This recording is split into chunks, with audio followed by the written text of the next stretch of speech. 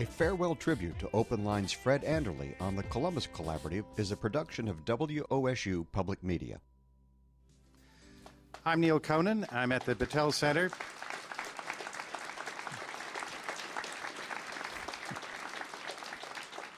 At WOSU at COSI, and it's my privilege this evening to be here with a voice you know well, a voice you expected to hear after that music started, the voice of Fred Andrle, who is, as you know, will have, depending on when you hear this broadcast, is about to leave or will have left.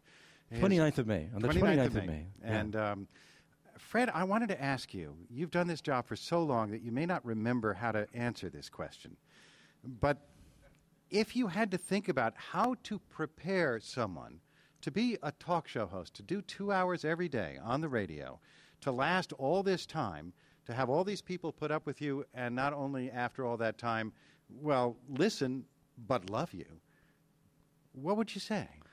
I would say avoid the situation if you could. But if you couldn't, it helps to be obsessive. It helps to have a lot of stamina. And it helps to just enjoy a good conversation, just the way we both do. Indeed. And have an inquiring mind that wants to know everything about everybody. Yeah. Does panic play a big part in your life? For the first year I did the show, well, I remember walking in the show the first day. I had driven across country, August 10th, 1988, in my van from visiting friends in San Francisco. I had driven 14 hours a day. I was in no shape to be on the road. I'd drunk Coca-Cola after Coca-Cola. I was a danger on the road. I arrived at the studio 1 hour before the show was to begin. There was Tom Wiebel, our good friend, and I'm sure you know Tom. Was indeed, good round of applause, absolutely. He's here tonight. Was standing by in case I didn't make it. And I walked in an hour before showtime. Don't ask me who the guests were. I was in no condition to know even at that time. But my brother had said to me, I said to my brother, I called him that evening, he's up in Maine, and I said, this is a terrifying experience to go in every day for 2 different shows and to switch emotional gears in 5 minutes. 1 hour you're doing something with hospice workers, the next hour you're doing something about language, And he said, you will be terrified for the first year. But if you stay with it for a year, you will no longer be terrified. And I found that to be true. Do you find, though, that concern that you're not going to be able to have the next question in mind, that worry about dead air and sounding really, really stupid, that is what keeps you up until 1 o'clock in the morning reading that book? I remember many years ago, and I'm not going to mention his name, but a very famous Ohio State University basketball player and I were on together. And we were talking about the possibility of a new sports complex here in Columbus, long before this was anything that could happen. And he is a very articulate, wonderful guy, and he and I got through, and at the halfway mark, there wasn't a halfway break at that point, we looked at one another and we realized that we had said everything we knew. Any question I could ask, anything we knew about a sports center. So I looked at him, and I began, once again, with the first question I had asked. And we asked the same questions. He gave the same answers for the second half hour. Well, it's interesting. Did it time out? It timed out perfectly. But I've improved since then. What about this are you going to miss? I'm going to miss just being able to, I looked in the paper the other day, and I thought, oh, look at this book. Here's an author I'd like to have on the show. Let me talk to Linda Taylor, our producer, and let's get her on the show for June. And then I realized I don't have a show in June. I don't have that power anymore to get that author on the show. Or, oh, look, here's an issue. I can bring that before the people. I don't have that power anymore. That's what I'm going to miss. I hope to remedy that by podcasts, by occasional appearances. I got to keep my hand in. I can't let it all go away. Well, retirement is out of the question. Yeah, retirement is out of the question. That's a silly word in a way. It's a word that I think, we're all comfortable with, but it's a transition to doing new things. Neal, you and I have talked before about how a talk show takes over your whole life. Neal had said to me something that I knew very well. We both agreed, and we mentioned it again today, that our friends keep up with us by listening to the show because we don't have the time or energy to be with them in person because you got homework every night. And when you don't have homework, you're flopped in front of a television set, as I did last night, watching Foyle's War, the old PBS, because you don't have any energy left. So that's been a wonderful trade-off for 20 years, I have to tell you. The chance to call up anybody locally or anybody nationally or anybody in the world, the most interesting minds, and say, let's talk. And almost always they agree. Rarely do they say no. It's been a wonderful trade-off. You jettison your family and your friends a little bit. or vice versa. Yes, vice versa. They jettison you. So it was a wonderful trade-off. And now I'll have a little more time for family and friends. What do you plan to do? Well, I've often said that the last show is Friday, May 29th, right? It's a 2-hour open forum, and you're all invited to call in, everybody. And at 2 o'clock... And he's going to hang up on every one of you. I've been wanting to do this for years.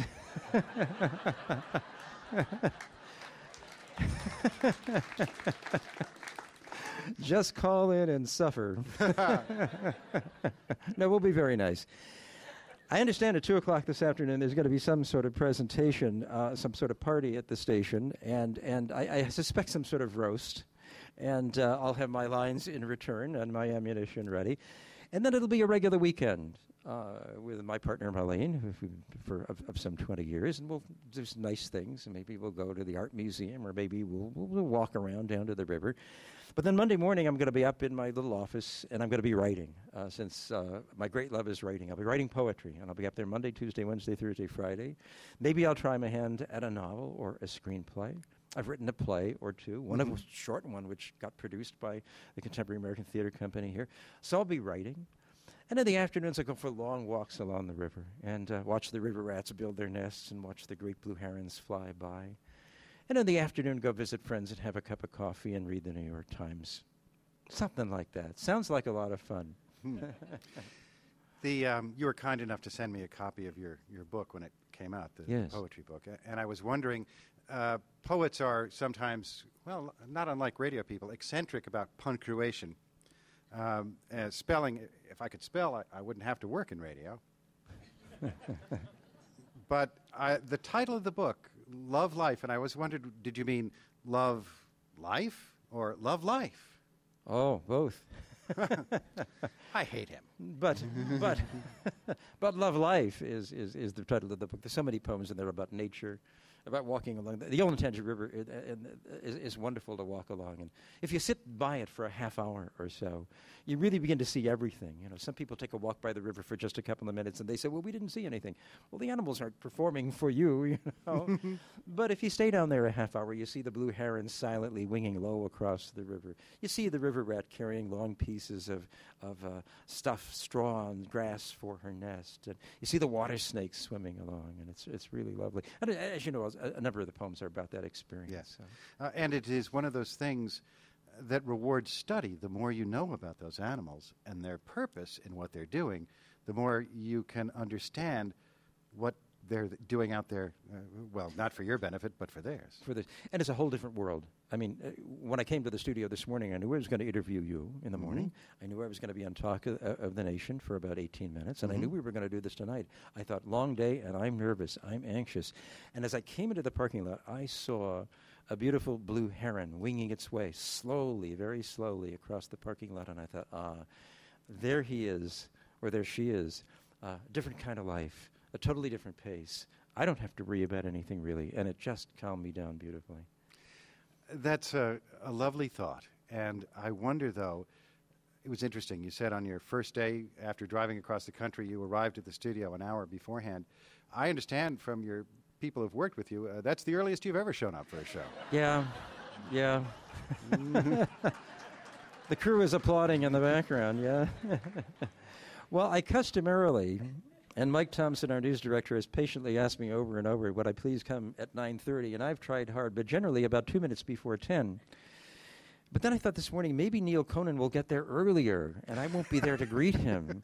And I thought, maybe I'd better come at 9:30.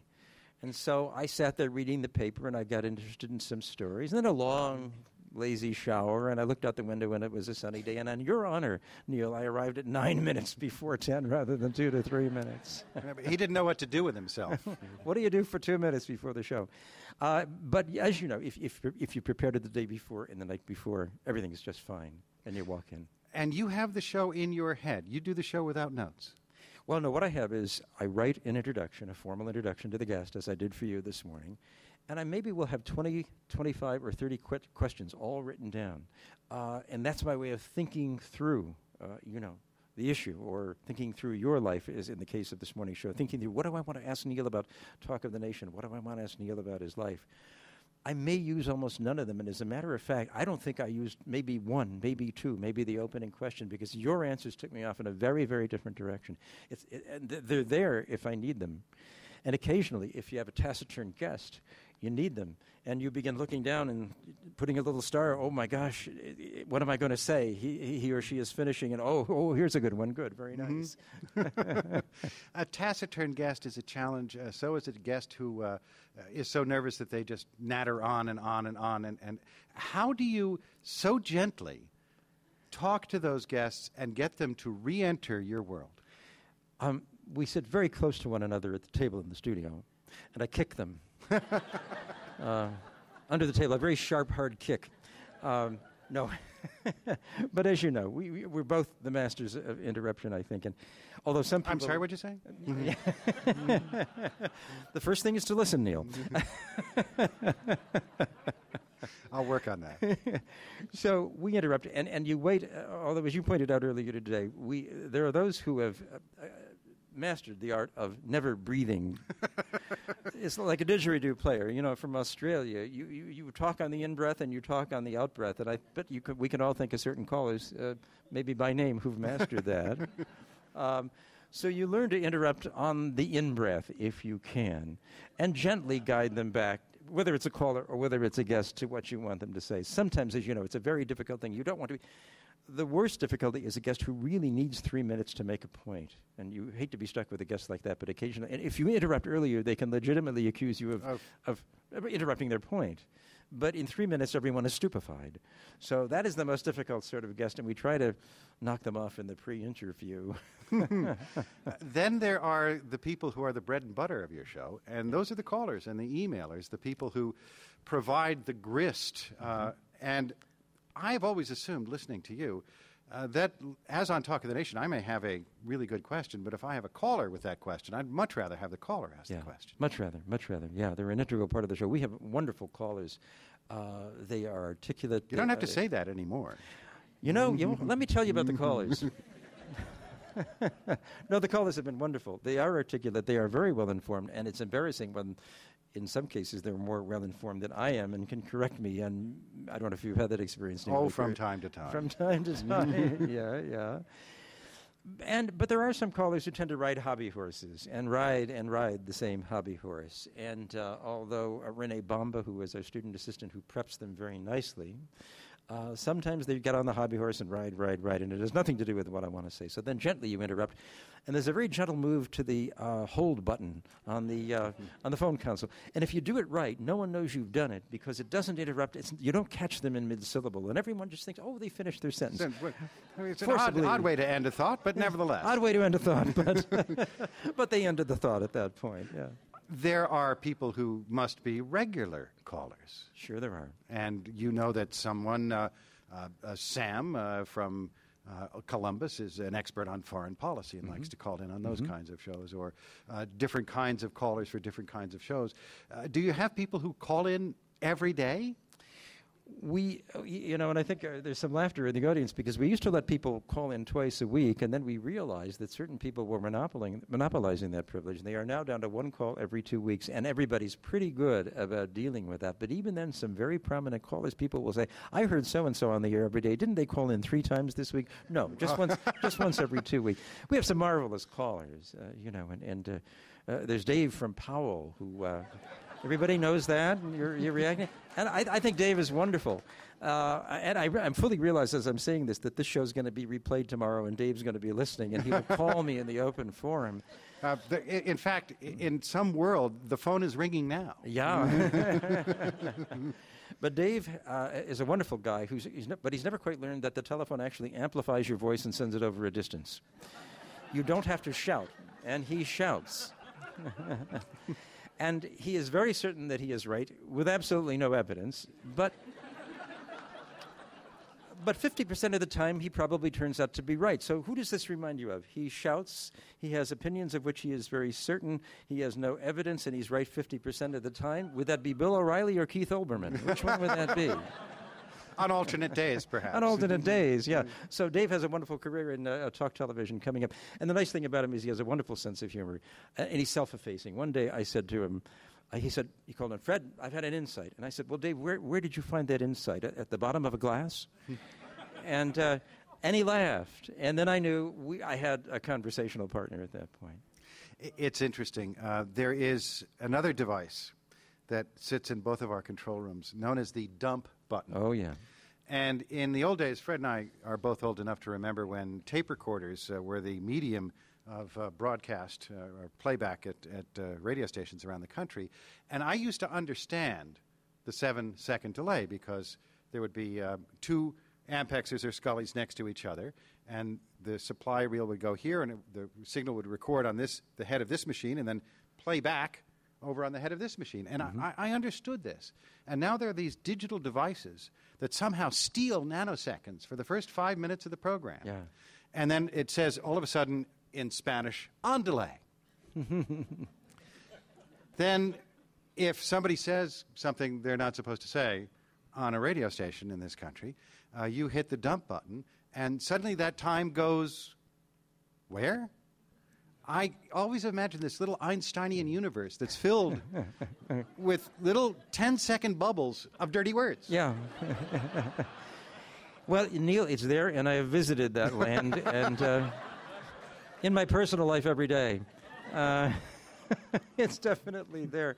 You know, I've never had, I must say that our callers are wonderful. I've never had to use the dump button. Never? Never. It's there. We've had it, I think, maybe about a year and a half, and before that, we went out live for like 18 and a half years. On one, maybe two occasions that I can remember, the F word was used.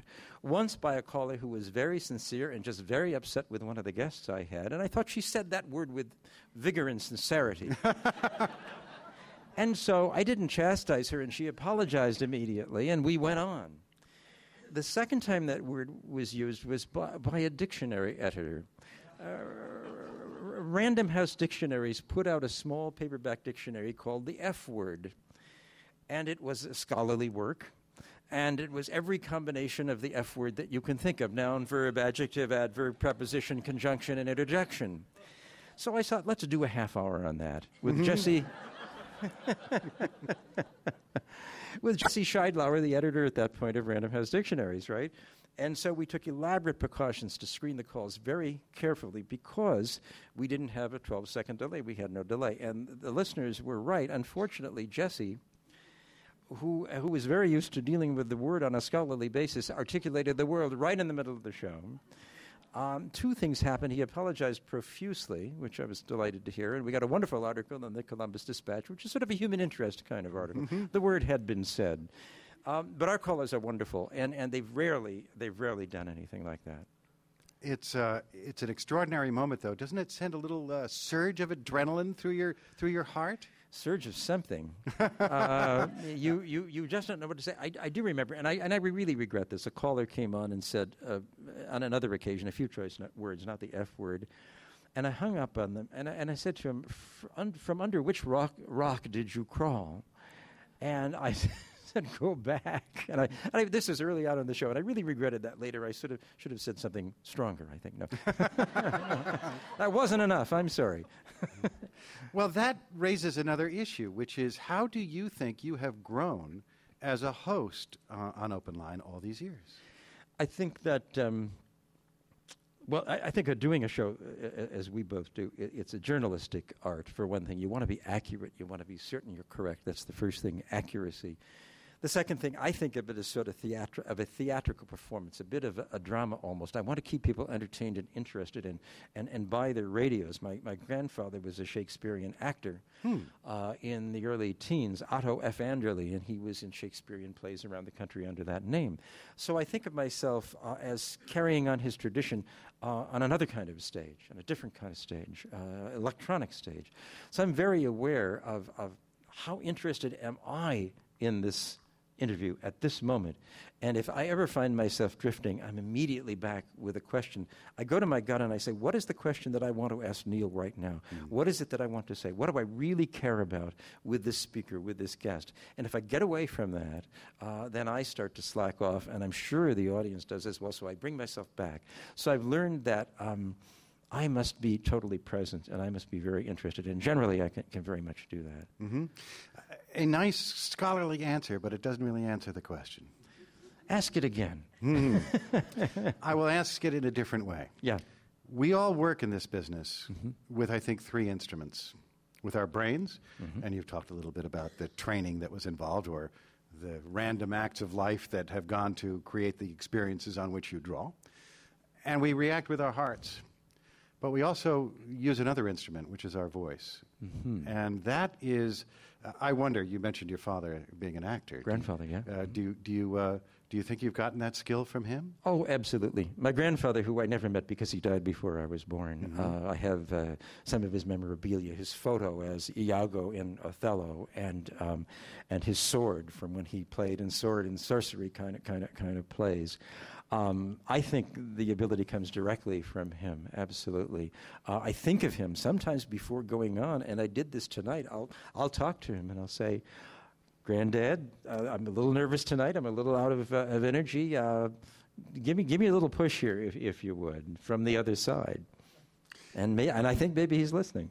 Yeah, he seems to help. And another part of it is we operate on the voice that we hear in our heads or heard in our heads when we were kids listening to the radio. Who did you listen to growing up? Who impressed you?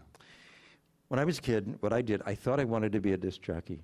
And I listened to all the top 40 stations. And my father always said, why are you wasting all your time listening to the radio? He really saw no benefit in this whatsoever. But I thought about them, and I imitated them. And the disc jockeys, as it turned out, were my heroes. And later on, of course, as soon as I heard a talk show, I wanted to do one. Nobody ever gave me this opportunity. They didn't trust me somehow. Whose talk show did you hear first? Well, there's a local radio station. Well, I'll tell you, Jack Eigen had a talk show from the Chez Paris in Chicago late at night, and I used to listen. Bring the little transistor radio into the bed under the covers, turn out the lights, and there's Jack Eigen.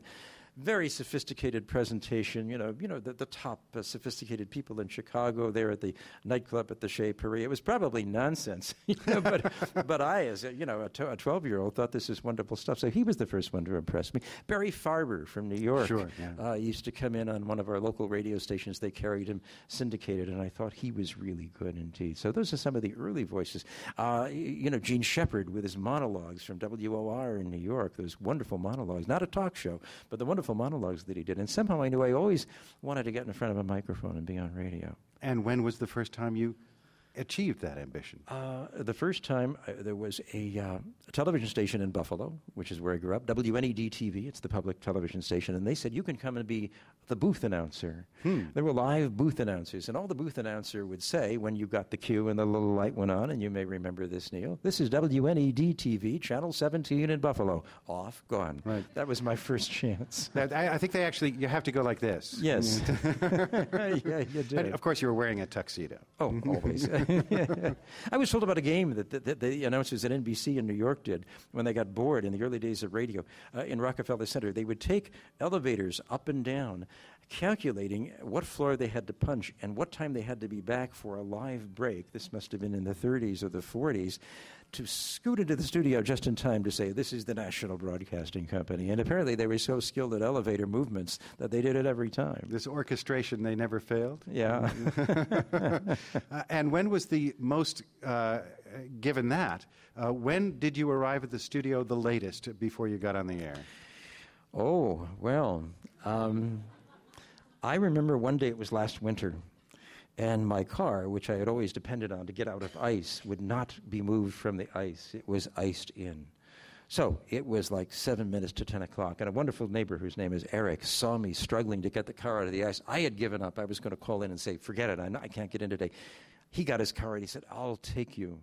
And I got in at, I'd say, 4 seconds running down to the studio.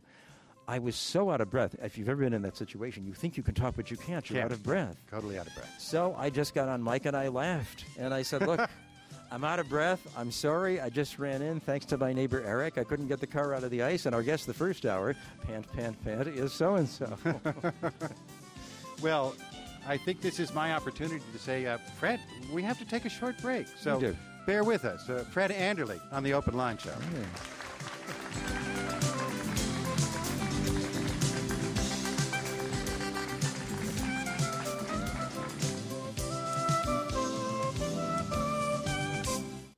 On Talk of the Nation, we like to be clear about what we're talking about. Who is that? A B-movie was a movie that was made specifically to be on the bottom half of a double feature. Or the auto industry. One mid-level executive at a top... This gives you an opportunity to say that, by the way, after the show, there are some folks here I'd like to recognize some of our staff behind the scenes. So if you want to hang around a little bit, just after Neal and I finish, I'd like to call on them to stand up and be recognized. I don't see them, but I suspect I know they're here somewhere. You can get the latest information from... And some of our regular guests as well I've seen tonight, too. Bi-weekly or monthly, it's your choice with the WOSU FYI e-newsletter. To get it, just go to wosu.org/email and sign up today. This is Terry Gross, and I have about 15 And we're going to take questions from the audience in the second half, so if anybody wants to get in line in front of that microphone, here's your opportunity. Sure. On Fresh Have Time. Hit me with your best shot. Yeah. We can edit it before it airs. Again, you're showing your age, Fred. Yeah, really. Are we about the same age? I think so. Almost. Weekdays at noon on WOSU. Notice neither one of us said what it was. We're both in our late 40s. Support for WOSU is provided by Germain Cadillac And that's of just our Easton waist and Germain circumference. Cadillac That's, of Dublin, a source for Cadillac. have to spend all in that Ohio, time every morning which working the includes white into our redesigned beard. Cadillac Yeah, CTS. it's More tough information at germaincadillac.com.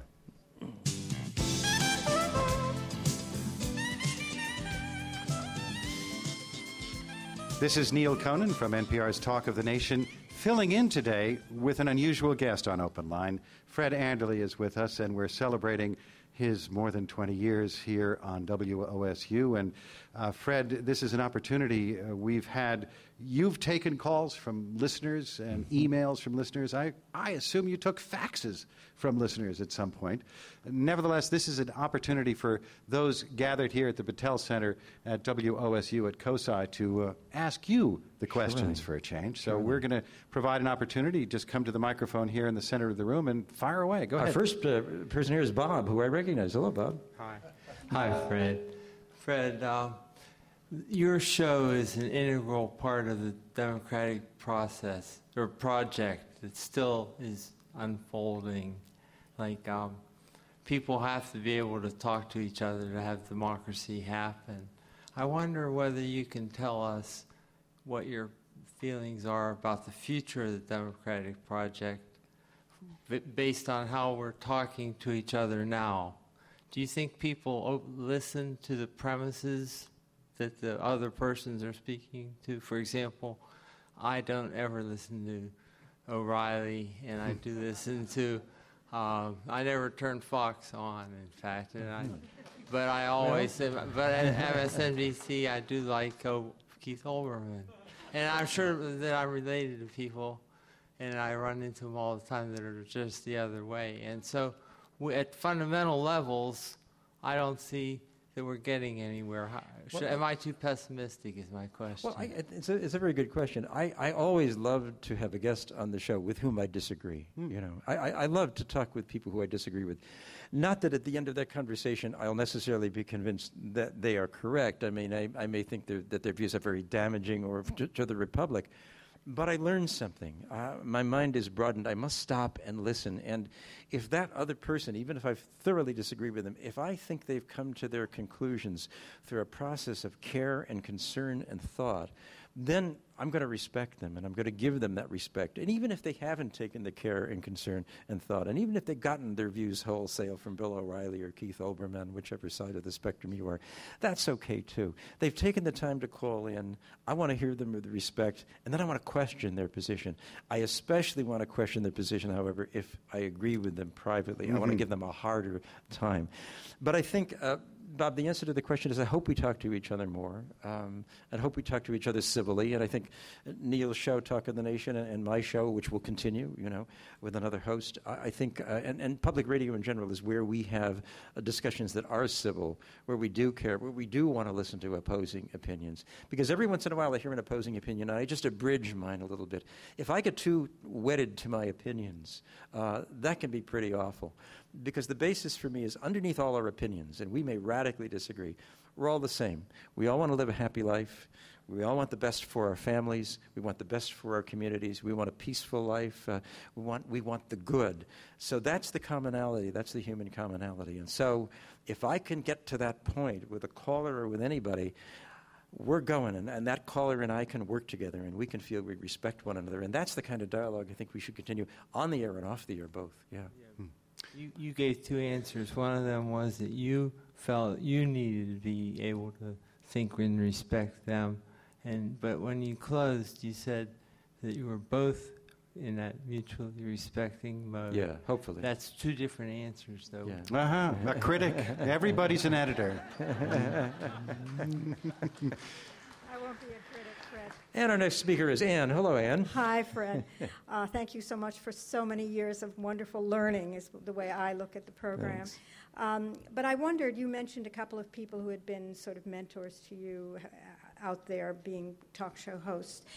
First, whether Terry Gross had been influential in your technique and so forth. She's certainly been a major contributor to absolutely. NPR. She's a marvelous interviewer, and she influenced me. A long time ago, I read an article about her when she was not married, and she was going with her now husband. And the article in the American Journalism Review said, Terry takes books and tapes and CDs home with her and prepares all evening and talks only to her boyfriend by telephone, and they only see each other on the weekend. Mm-hmm. And she's a marvelous worker in that regard. And, of course, it shows in the kind of astute questions that she asks. So I got three things from Terry, I think. Number one, the hard work, and I don't work as hard ever as she did. I couldn't do that. Number two, the astute questions which leave her in the background. The show's not about Terry, and Neal, I think you'll agree, it's not about Neal. It's about the guest. It's about the issue, and I learned all that from her. Yeah.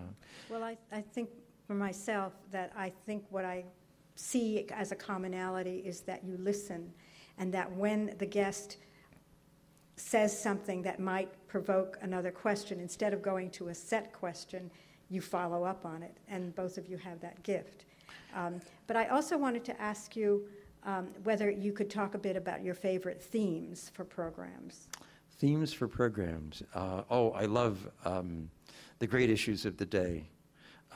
Issues of war and peace. I had Andrew Basevich on just the other day. He's a professor of history at Boston University, and he's been a critic of all of our wars in the 20th, just about all of them except World War II, I would think, in the 20th and 21st century. He's a conservative.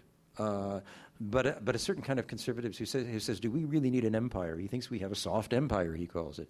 Well, agreeing with that statement or disagreeing with it, it was wonderful to have him on the air because I wanted to hear it. I wanted to hear something a little different. It's very sad he lost his son in the war in Iraq. His son died in combat in Iraq, and it was a difficult interview in that sense. We didn't talk about it, but it loomed in the background.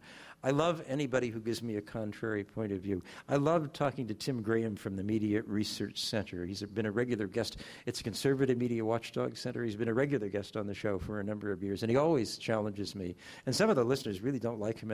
and that's always said, hey, listeners, be civil. Tim's a really, really good guy, a very sincere conservative. And the same with Norman Solomon, who is the liberal equivalent, of Tim Graham and operates with Extra, the liberal media situation. So, politics, social issues of concern for poverty in the United States. I mean, we're such a wealthy country, and so many people are in poverty. And I always wonder why, well, we care, but maybe we don't care sufficiently. Why don't people have medical care?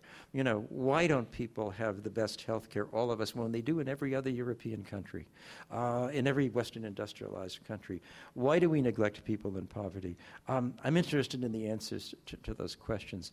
I think I'm also interested in what I guess you could loosely call spiritual issues. Mm-hmm. We had Andrew Schmuckler on today, and we talked about what do you know, the listener, in your life about being happy? What have you learned about how to be happy? So anybody who can help me with being happy, I always appreciate. I'd like to be happier and happier. Who has figured out the ultimate meaning of life. I want them on the show. Thomas More, author of Care of the Soul, is going to be my last formal guest on Thursday the 28th, right after the mayor does the first hour. I'm really interested in what he has to say. He has a new book in which he talks about Jesus as a model for everybody of whatever religion or belief or non-belief. So I'm finding that very fascinating. So those issues I love as well. You think he's going to be more spiritual than the mayor? The mayor's wonderful, but no comment. We'll go back to the microphone here. Just first, thanks. Second, nice beards. Thanks. All right, and you as well. It's it's interesting because up until recently, I would pass you on the street and I wouldn't even know who you are. Now your voice, kick on that real quick. The knowledge that you impart over the radio. What about going on Jeopardy or something like that? I would, have you ever thought about that? I sit and watch Jeopardy at night when I'm not watching Entertainment Tonight to know what the stars are doing. When I'm not watching that, I'll tune over to Jeopardy, and I fail miserably. Really? I'm not a good person at the individual fact, at the trivia. It depends on the category. Sometimes I do well. A friend of mine won $40,000 on Jeopardy, and I might be able to do that. Maybe I'll take you up on that. I think Fred ought to hold out for Celebrity Jeopardy. There you go. Because then the Entertainment Tonight part will come in handy too.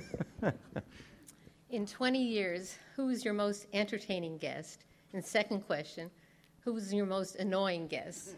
And please don't include my name in the answer to the second question. But you name it, I will not include your name as a prominent animal welfare activist. No, you were just great. By the way, that's another issue that I really enjoy talking about, how we treat animals in our society and the disjunction between how we treat the animals who are in our household on whom we may spend $1,000 for care because we really care about them, and the way farm animals are treated like things and like objects. And I'm very interested to know why we do that. I don't know. I don't understand that. My most annoying guest comes to mind very quickly because they're sitting right in the audience. No, they're not really.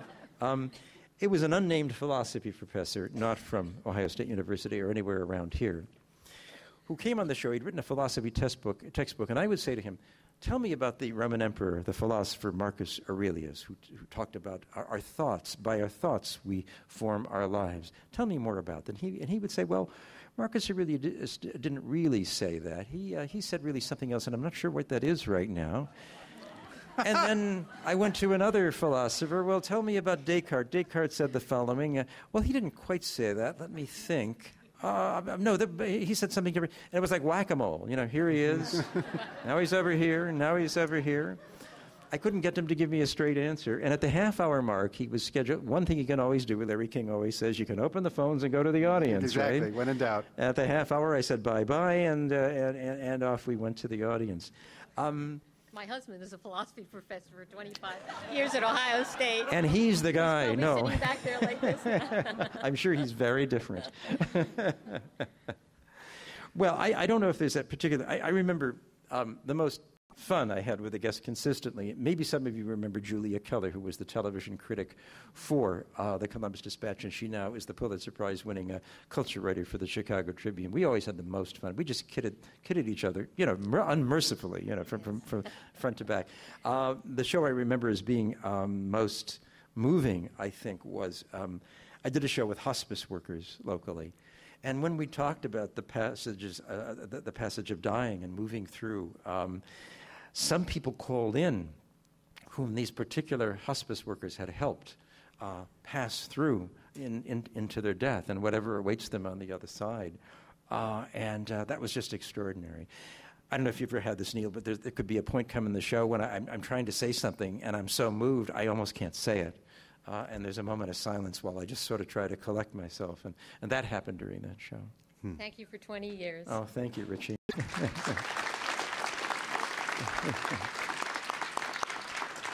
And this is Eugene. Hi, Eugene. Hey, Eugene good is the evening, guy you hear on a Halloween evening, maybe in your neighborhood, with his piano on his bicycle, his keyboard on his bicycle, playing spooky Halloween tunes. Do you know?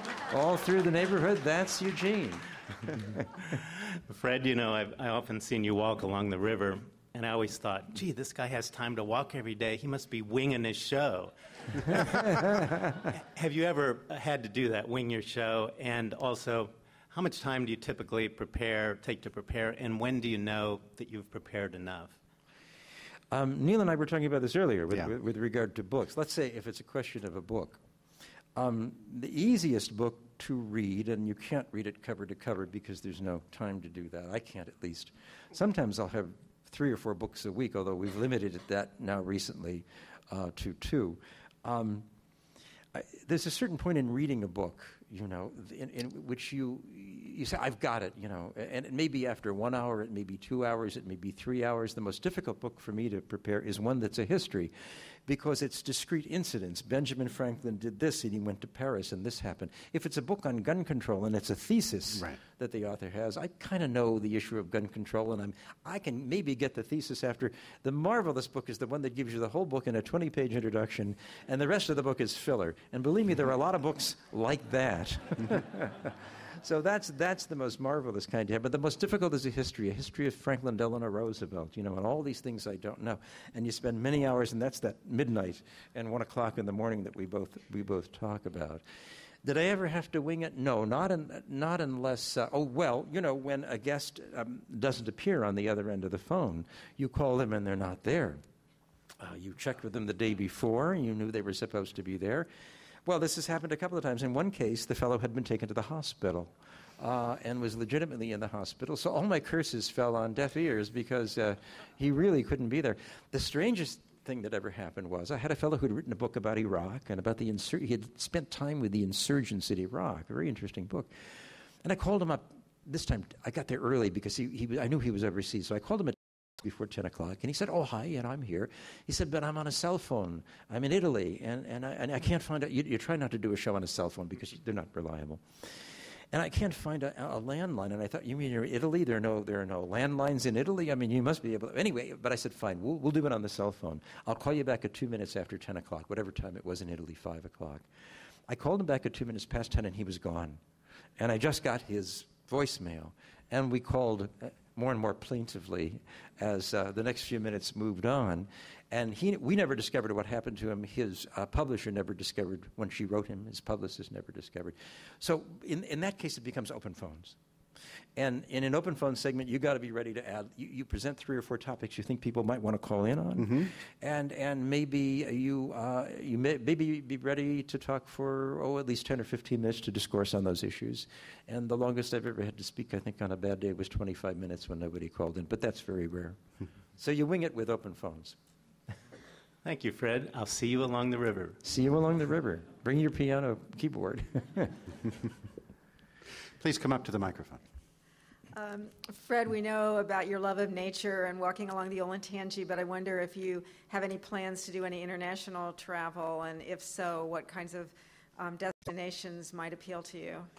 Well, we've recently done some international travel. My partner Marlene, who is sitting right there, and we went to see Marlene's son in China, in Shekou, in Shenzhen province, where he's working. He's a nurse and he runs a clinic. And then we went over to Thailand for a little while. Marlene just got back from Okinawa. I was too exhausted to go, but it would have been nice to see Okinawa and Bali with her. We'll be able to do more of that together. So there will be some international travel. There is a postal boat, a mail boat, that goes up the coast of Labrador to all the little fishing villages. It's the only way you can get to some of these villages. I hope the villages are still there because the cod banks have been fished out, but they were 20 years ago. I want to book passage on that postal boat, and I want to go into those villages in the early morning dawn, and see the sunrise over those Labrador villages. I recommend summertime. Yes, absolutely. If you fly over Labrador, which I have, it's mostly, the capital city is a dual city, Happy Valley Goose Bay. It's a tiny little city. And I once wanted to journey into Labrador, but they told me after 50 miles you needed four-wheel drive, and I didn't have it. I was in Newfoundland. So next time it's the postal boat, yeah. Thank you for your questions. We appreciate it. What have you learned? Oh my gosh, lots. I mean, in terms of subject matter, so much. But there's something more to learn than subject matter. I've learned to be a lot more patient with callers, with the guests, and in my personal life. I hope I've learned to be a little more compassionate with people who get on my nerves and push my buttons. We all have people, who just push our buttons. There's something about them and something about the way they... And I've had one or two callers over the years who have gotten to me that way. And initially I was, I'm sorry to say, fairly rude. But over time, I've moved into a position where I could try to at least be civil. You know how it is when somebody pushes your buttons? They just have the key to your heart or your liver or something, and they get you every time. Yeah. So I think the most important thing about life, and it's taken me a very long time to learn this, is that decades, is that we only have this moment. This is all we've got. Later tonight I'll be putting down food for the cat, and you'll be packing up to go to New York, and all we'll have of this moment is memory. It's just in our memory. It won't exist anywhere else. So what we have is this moment. And I've learned, I think, through the show and through other experiences, to try to be fully present in the moment. Not an easy thing to do. And I think Aldous Huxley, the great philosopher, said when he was on his deathbed, as you look back on your life, is there anything you'd do differently? And he said, well, I hope I would have been a little kinder. And I think that being kind to oneself, first of all, to yourself, and secondly to everybody else, even in just a momentary, we're only here for a very short time. Even if we live to be 95 or 100 years old, we're only here for a very short time. So why not be kind to one another in the meantime? Every chance we get, even if it's just a quick hello, if that's all you have time for the postman or the store clerk, why not be kind to one another? And we start by being kind to ourselves and move out, I think, in part.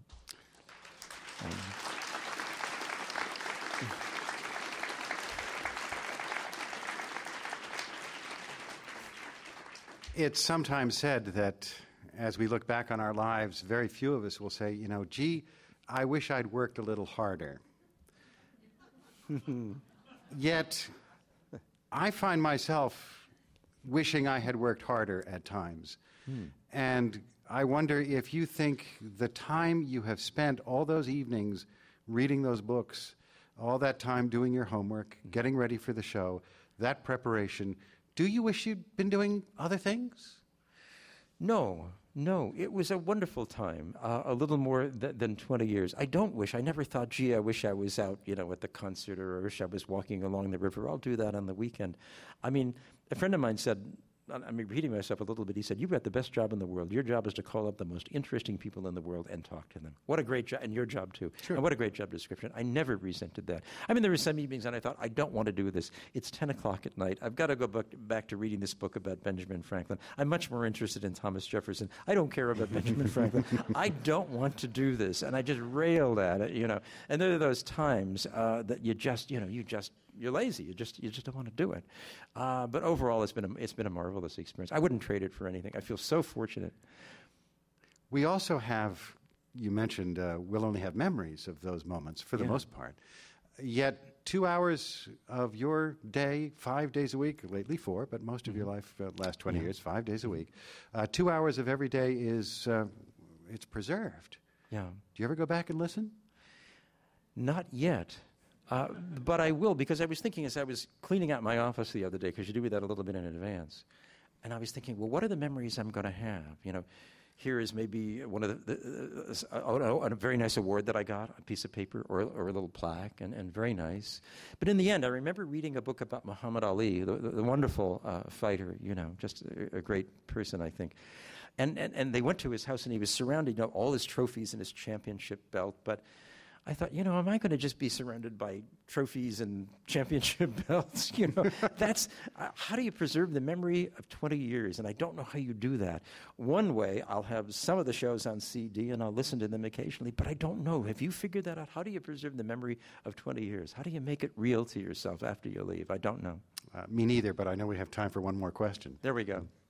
Fred, thank you for your time. The segue into the question I have to ask is, Gandhi was once asked what kind of message he had for the people of India at some point, and as he was leaving the venue, he said, "My life is my message." And I wonder, as you reflect on your life professionally to this point, do you have a sense of what that answer might be if you were to answer that question? If somebody asked me what my message for... Yeah, what is the message of your life? I'm going to borrow the words of Matthew Fox, who is a Roman Catholic theologian, who said he thought the purpose of life was to love life first and seek justice for others. I think that's it. I can only speak for myself. First of all, I want to try to cultivate my love of life. I want to have a good time. I want to relax. I want to enjoy my friends and my family. And then I want to use, because I'm so privileged, and we all here are so privileged, I'm privileged economically, I'm privileged to have had this microphone, I've got communication skills, I want to help seek justice for others. By presenting in interviews, and if I continue to do some interviews on podcasts, which I hope I will over time after I take the summer off, I want to try and present guests whose mission is to seek justice for others. And in presenting that guest, maybe hope that some people will hear that message. I mean, it's not up to me to carry the message. I'm the neutral carrier of the message. But I can select guests who have a message of justice for others. And I think he said it really, really well. I think you've been a good role model for that. So thank you very much. Thank you.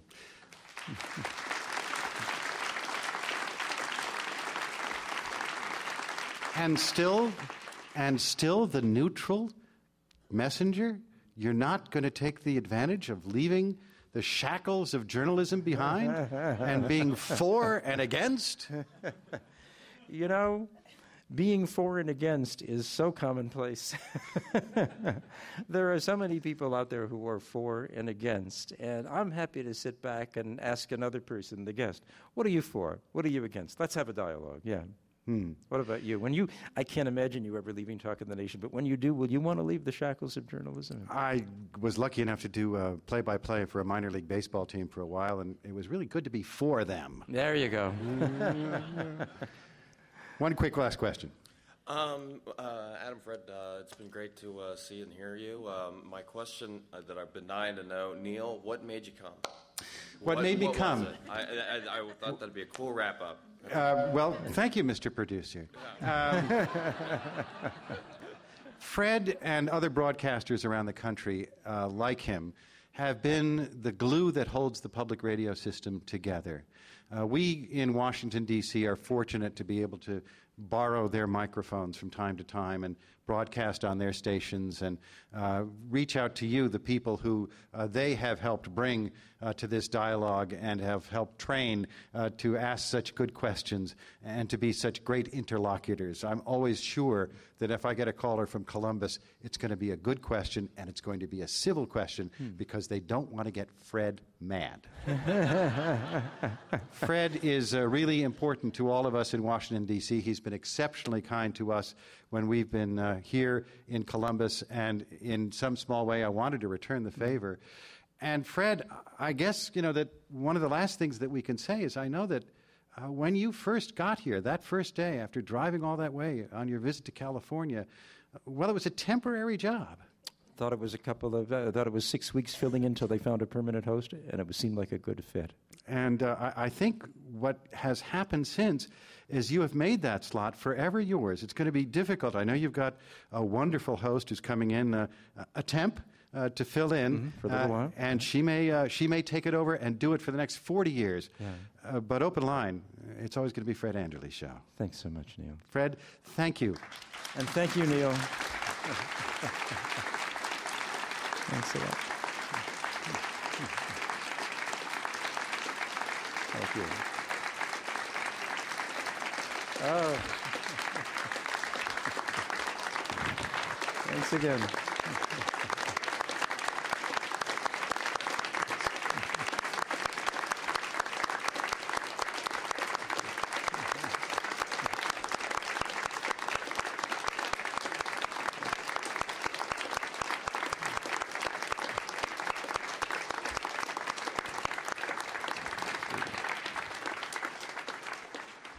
Thank you so much. Thank you so much for listening and being such a wonderful audience and wonderful caller-inners over the years. Thanks so much. Neal, thank you for your graciousness on air and off the air as well. I want you to know how gracious a person Neal is. We have 25 seconds, huh? Is that right? Not according to that clock. We're fit. What do we have? We're cool. I think we're done. We're done. Okay. Well, this is WOSU 820 Columbus. Well, we have 3 minutes to kill here. What would you like to do? Did you bring the cards? I did. Okay. I was once being made up for a television appearance, and the makeup artist wanted to know what I usually use on my hair. And I replied, headphones. And this is one of those broadcasts where I'm not actually sure we need them. Yeah, why would we? Why would we? We There's hear no everything callers, clearly. And I can hear you from there. I think so. We'll leave them off. I think we're going to be able to hear any of the questioners who may want to come up to the microphone later. By the way, if you ask me a question, I'm not answering. It's about him tonight. You can ask embarrassing questions. You can ask serious questions, amusing questions, any kind of question at all, right? Mm-hmm. And if it's sufficiently embarrassing, I'll ask Neal to step forward. Looks like we have about 40 seconds. Including providing counseling to the victims, some of whom are now in their Remember that Beatles movie, The Yellow Submarine, where they counted you down? Each second seemed so long. Each second was a new animation. That was a lovely movie. Company says revenues for its most recent We're just revealing our age, Fred. 51%. That was Yeah. well below the same quarter a year ago. The second Some of you may not doubled remember that Philip's movie. first quarter sales figures. I'm Jack Spear, NPR News in Washington.